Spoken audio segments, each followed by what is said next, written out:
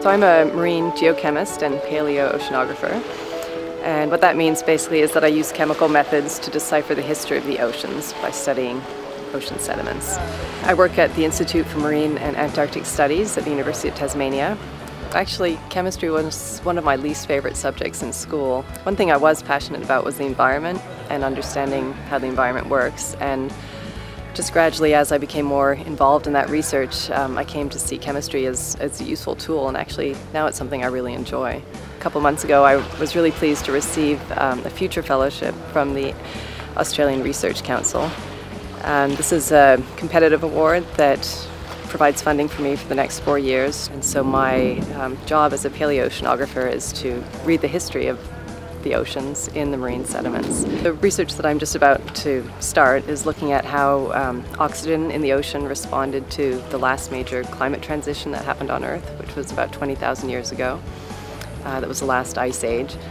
Recent studies have shown that over the past 50 years, so over human lifespan, there have been quite large decreases in oxygen in the ocean, and it's something that's called ocean deoxygenation.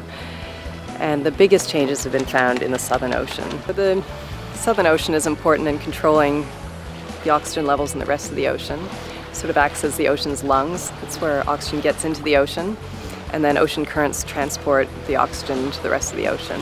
There's certain parts of the ocean where oxygen levels are naturally very low, and these are mostly in the tropics, and they're called oxygen minimum zones. The concern with decreasing oxygen levels in the ocean is that these oxygen minimum zones might expand and become more prevalent. The thing about the oxygen minimum zones is that they have sort of unique biogeochemistry that happens in them when oxygen is low. And one of the things that might happen when oxygen levels decrease is that we might get more emissions of greenhouse gases from the ocean into the atmosphere, such as nitrous oxide is a really powerful greenhouse gas. And so that would essentially amplify climate change.